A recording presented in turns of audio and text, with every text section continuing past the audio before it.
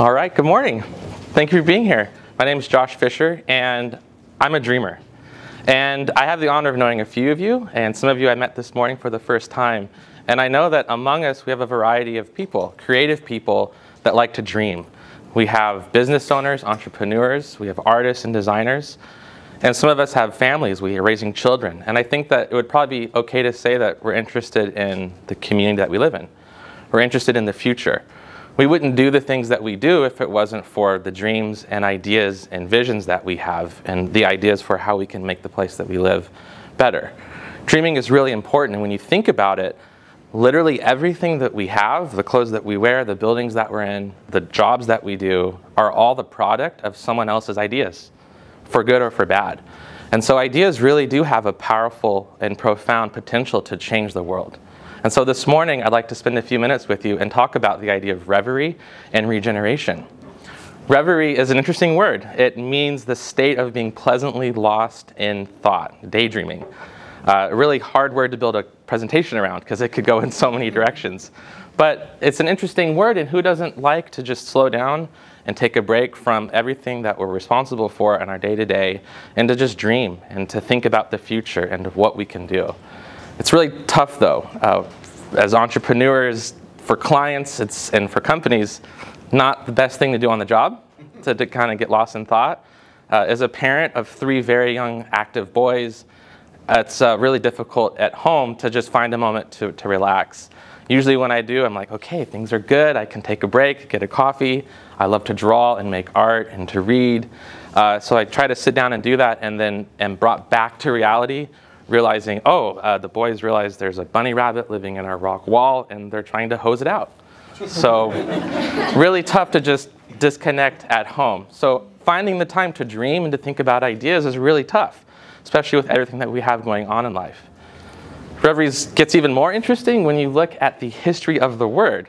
It seems like it's this word that has had 2 different uses. It originally has its roots in like madness and being used in sort of a demeaning, critical way to kind of, well, you're just being unpractical, unrealistic, kind of grow up. And I think we can relate to that as creative people, as entrepreneurs. When we have ideas and we share it, it can be kind of scary, and they can get slapped down by Debbie Downers, people with that don't relate to it. And so if we had to illustrate it with 2 pictures, maybe we could show reverie as sort of this blissful, pure, just enjoying the moment type of sound of music type idea. And on the other side, we can relate hopefully to the idea of the grumpy hobbit who was like, there's no dragons, like just grow up.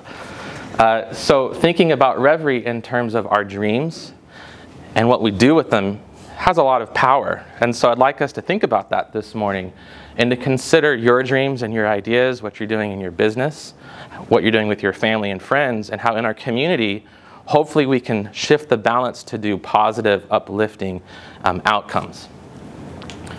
And it made me think, where do I get the time to just disconnect and take a break? And maybe you can relate to this as well. Think on vacations. That's typically the place where we just get to relax and just enjoy the day. We usually go to places that are filled with nature, where we can just slow down and take time to enjoy the day, or we go traveling to other places. We leave the places that we live, and we just go look at steps and architecture and doors and markets and other places around the world. Or we'll go to theme parks or resorts, which are just kind of faking both of those things, but they're also fun and they're playful.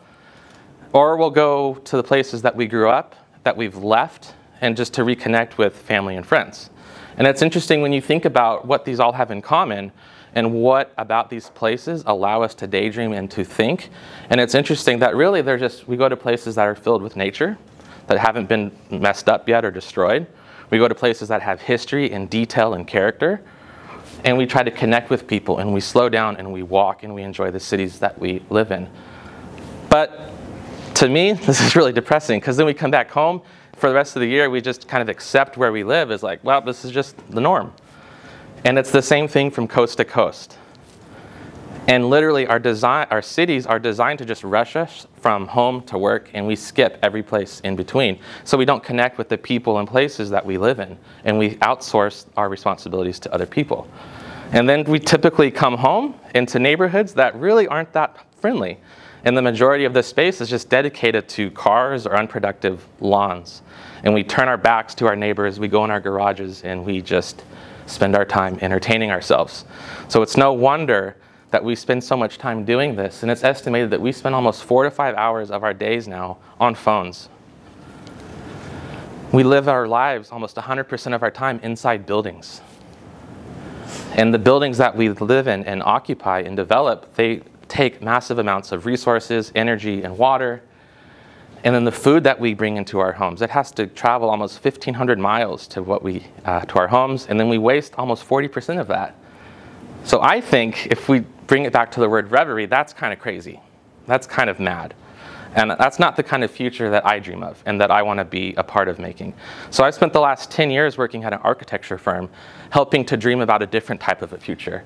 I work at a firm called McLennan Design. We're based on Bainbridge Island, and our practice was really founded on this dream of what if every act of design we do could help make the world a better place.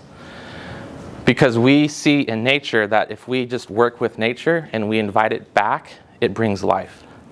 And we do that through something that we call regenerative design. And what that just simply means is we try to balance the need for development, for growth and progress with the idea of learning from nature. What if our buildings could collect their own water, their own electricity, and be healthy and supportive of life, rather than not be supportive of life? Because we've come to a point as a humanity where we just depend on machines to make our buildings comfortable, and we import a lot of our ingredients, and that results in spaces that really just aren't pleasant to be in. It's why we leave to go visit other places. And so our CEO and the founder of our company had this idea a few decades ago. What if our buildings could be different, the places that we live our lives? What would it look like to design buildings inspired by flowers? And so he put out this idea and this dream into the world called the Living Building Challenge. And the idea was not to just do a little less bad, but what's the most good that we could pursue as a people? And the idea being what's in our buildings shouldn't give us cancer. It'd be a nice thing. And I got to be part of this for a couple years and see it be adopted all over the world, and hundreds of projects come online, buying into this idea and helping to grow it. And I got to spend the first couple years of my career in the industry working in this building in Seattle and Capitol Hill, one of the first living buildings built for an office building. And it has 5 stories of composting toilets, takes care of all of its waste within this footprint, gets all of its energy from the sun in the cloudiest city in the country. And it was kind of like working in a fishbowl. We would have tour groups come in from all over the world just to see how this building operated. And it was kind of like a sunflower. Windows would open up to allow the breeze to cool the building down, close down when it wanted to keep the heat. And it was a really special place. And I got to work on projects like this where we piloted ideas of what could we do with underutilized streets where there aren't parks and recreational areas.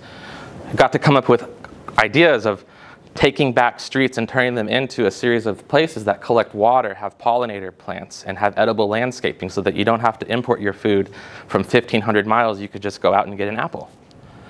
So I got to see these ideas and dreams come to life and become a reality and used all over the world. And then we started our architecture firm, McLennan Design, to do this at all scales. And we started with the house for Jason and his family on Bainbridge Island called Heron Hall. And it's a cool project, and it was the first rainwater-only residence in Kitsap County. We had to get that approved, and it gets all of its energy from the solar panels on the roof. The walls were built with the dirt that we dug up for the foundation. And it's a house that just really shows the potential for sustainable living and beauty, and trying to spread this across the country.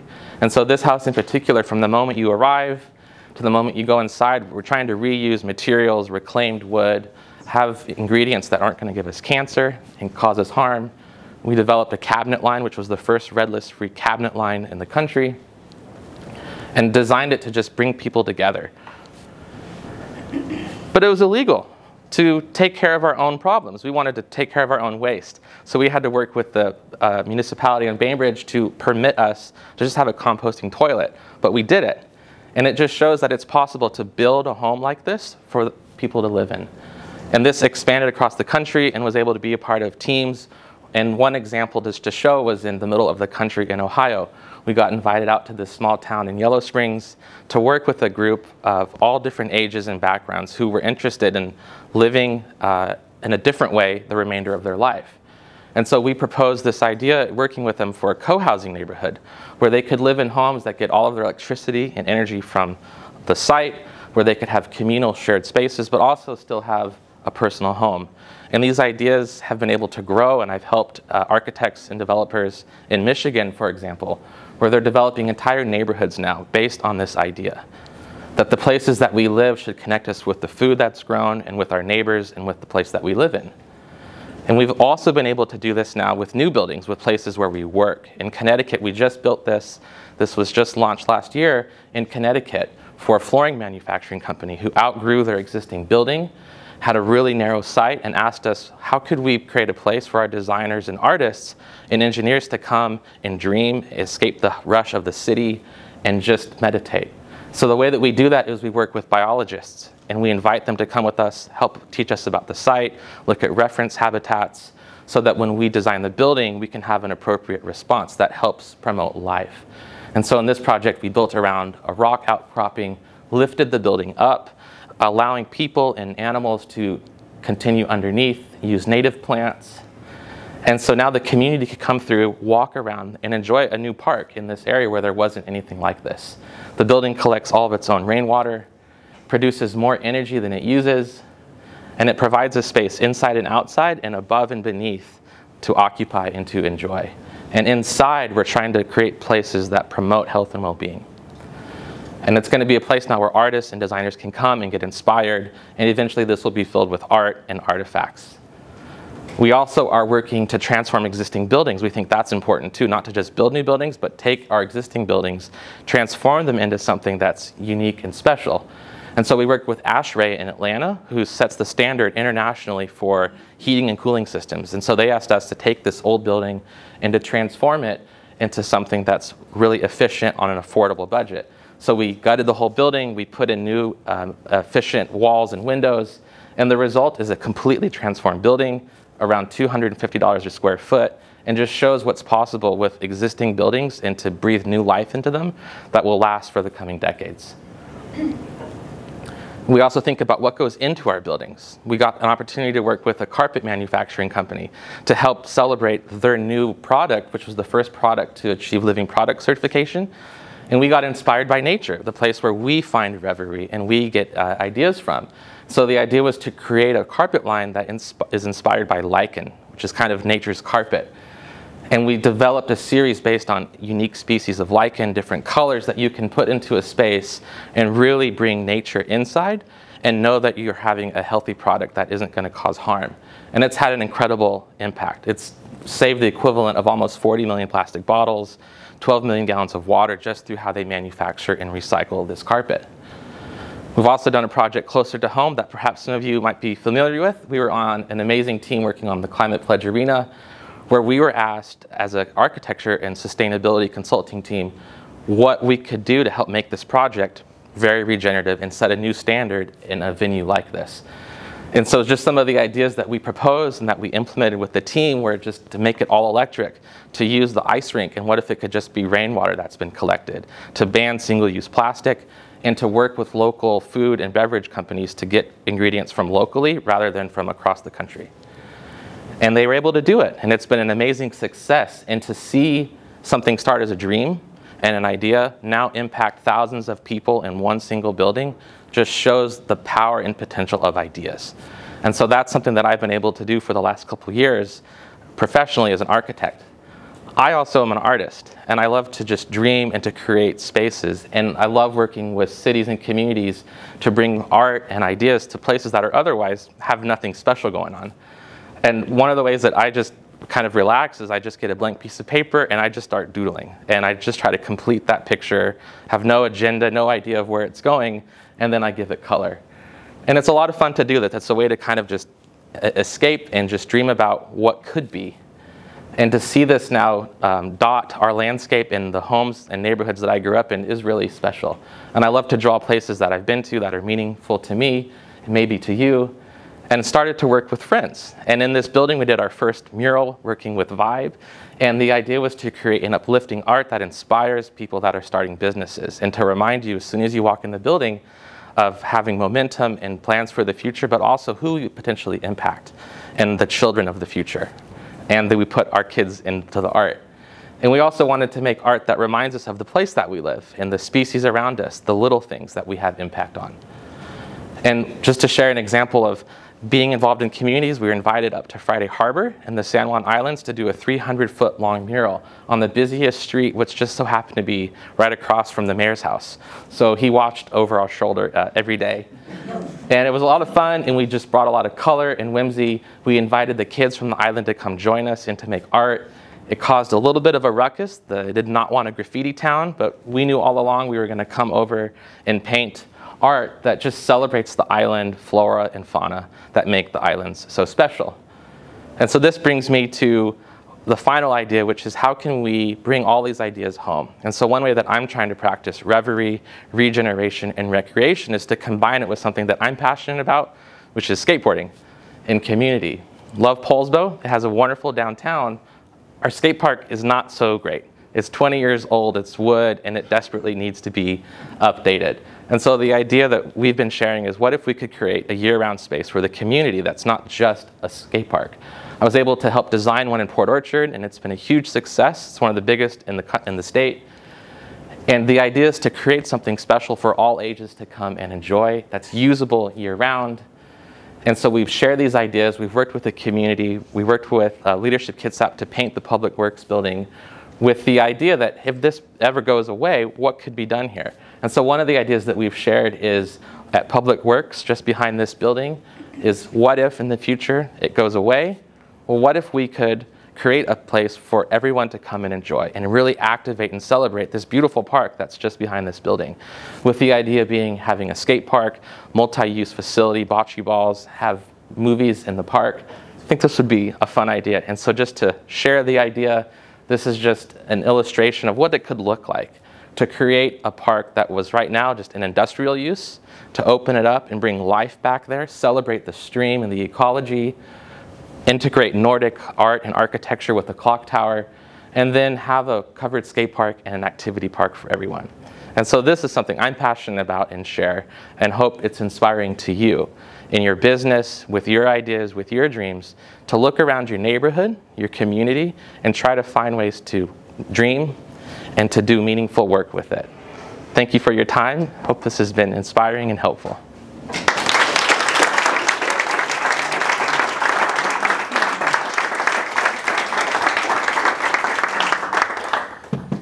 And now we're open for discussion, questions, ideas, thoughts, comments. What's the red list? I noticed in there's products that are on the red list. What is that?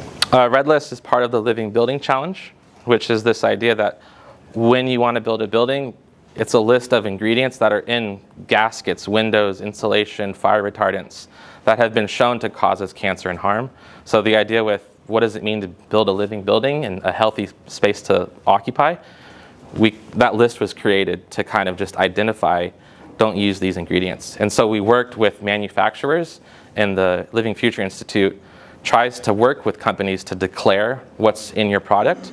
And so to do a living building, you can only use products that have been red list free. So it's shifting the entire manufacturing industry to declare their products, to be transparent, and to try to find ways to not use ingredients, chemicals that harm us. That's what the red list is.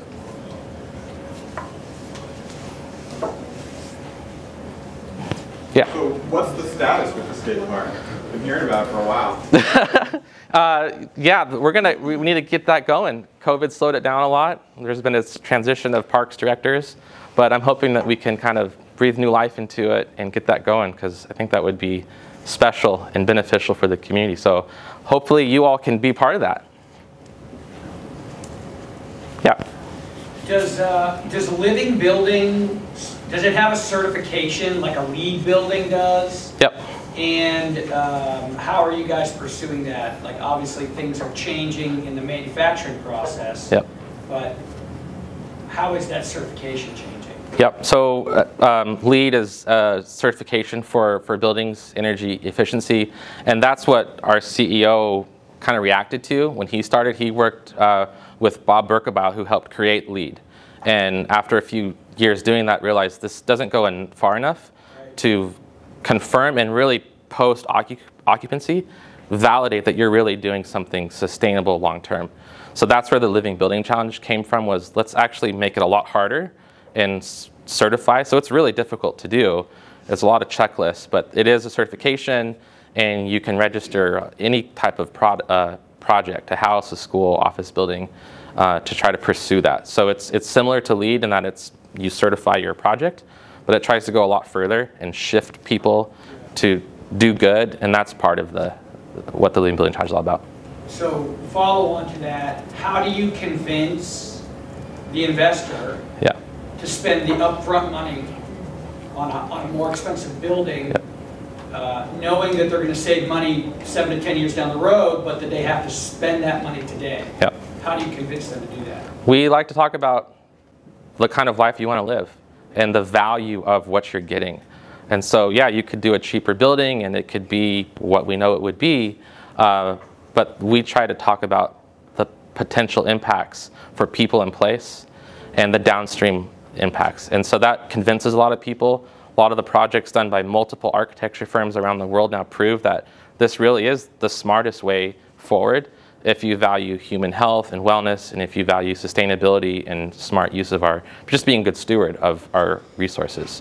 And so we try to talk about those dreams and visions, show examples, and make a compelling argument in that way. You're seeing that shift change a little bit now? Yep. To people saying, hey, actually, we want this. Yep. We'll pay more for it now. And it's been around for almost 20 years now, the Living Building Challenge. So there's been a lot of early adopters that proved it was possible. And now all over the world, there's projects that are doing this. The Ashray project in Atlanta was for $250 a square foot for a commercial office building, which is really good. It was challenging to do that, but it just shows that on a humble budget, you can do living buildings. Yeah, I was really impressed to see that you've actually adapted the model to apply to remodeling, which is very cool. I noticed also the lichen carpeting. Yes. Was amazing. I love the designs, but it said that it's the first certified living product. Yes. Can you say more about that? Absolutely. Yeah. So part of what we did at the Living Future Institute was start with the Living Building Challenge idea, but then expanded that to let's also certify products. So furniture, carpet, insulation, wall, paint. Let's work with companies who are producing these things to develop products that the market can acquire and buy. And so that's what the Living Product Challenge is. It was a way to celebrate companies and manufacturers that spent the time to do that. And it's a rigorous process to not use toxic chemicals and to consider the employees and the working environments and water use that goes into creating our products that we use in buildings. Can I just say, as kind of a fun fact, so this building, because the process is so rigorous, we did not get the final certification on it, because it requires basically like 4 years of minutia documentation. And we had so many staff transitions that we lost some of the documentation in between, but this building was actually designed for LEED certification. And so, you know, this is reminding me, even working with Josh and Corey when we were doing the murals here, it's a whole process of even what paint products they were using to do murals, which the type of, you know, spray paints and things generally is not the type of products that's typically super LEED certifiable. So it was, you know, the whole process, like every single product that goes into these buildings is extremely time consuming. And there's a lot of work that I think is being done and needing to be done in terms of those companies documenting what goes into their products, because it's just this whole supply chain challenge.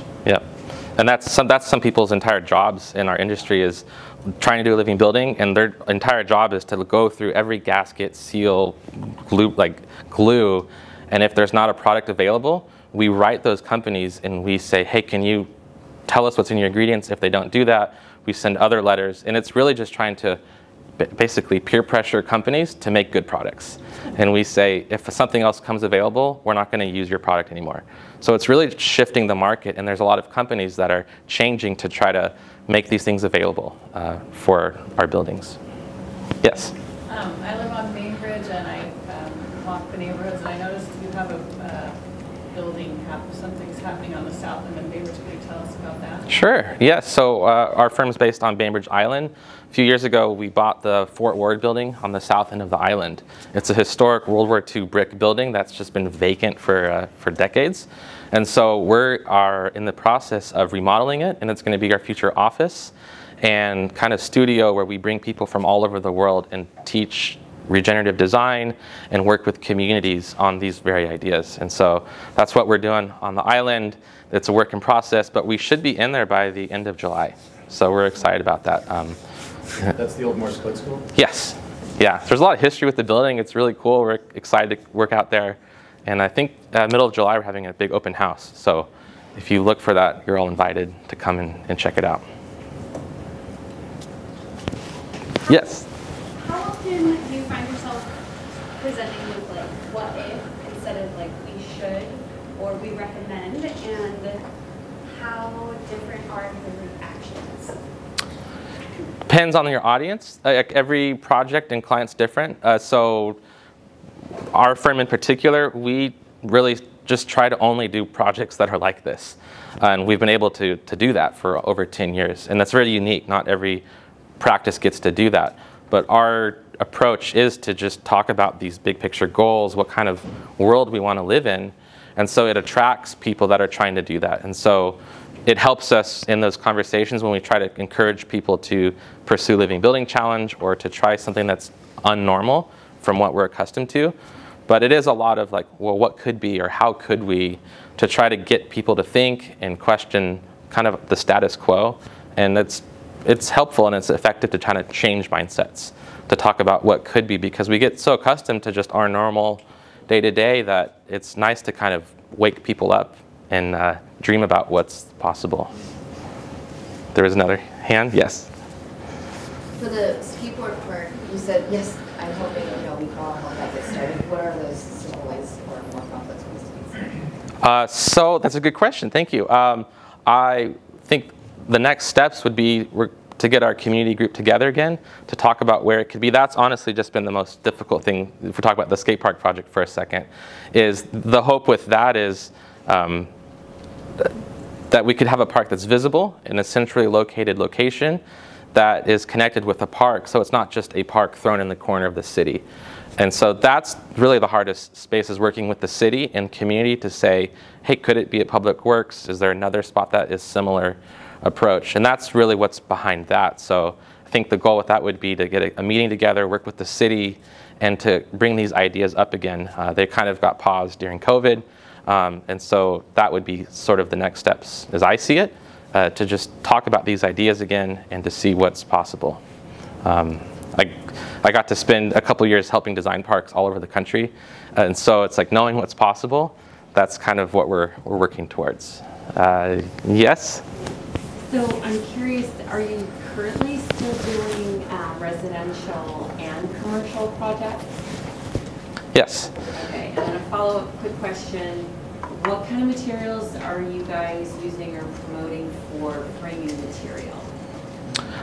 So two answers. Yes, we are interested in doing all sorts of work. Schools, we work, I didn't get to show everything that we're doing, but homes, places that we work, schools, museums, we're interested in anything that can help make a better future.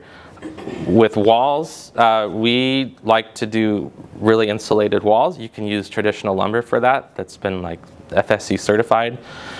We also like to use SIPs, which are called structural insulated panels. They're kind of like Lego blocks in a way that come pre-manufactured and you just snap them together. They're super insulated. And we've used that on the ASHRAE project in Atlanta. And that's one of the ways we were able to really affordably reskin that entire building, have it be really insulated, and not have a lot of waste with construction material. Yeah. Jay? I had the same question around the like one practical action step for folks, particularly around the centennial work. So okay. Asked and answered. Instagram, it's called Poulsbo Skate Park. Follow that, and we'll put out some announcements for some upcoming meetings, and would love to have any help and ideas too with that. Yes? I have a quick comment on that. Yeah. You could also talk to the Poulsbo Farmers Market because they've been fighting for Public Works as well. Yeah. If you try to like have them come together so that they could be a part of that as well. Yep. I think that would be great for Yeah. the community too. Yeah, love that. Do you know David Franklin? He's a skateboarder in Indianola, and he's an artist. I've heard the name. Yeah, I've heard the name. I bet he'd be really into helping with that. Yeah. He's the artist who did the carved kraken tentacle down by the Bainbridge Ferry. Oh, cool. Awesome. Do you introduce us? Yeah. Yeah? Okay. Awesome. Yeah, very cool. All right, let's give Joshua a round of applause. Thank you.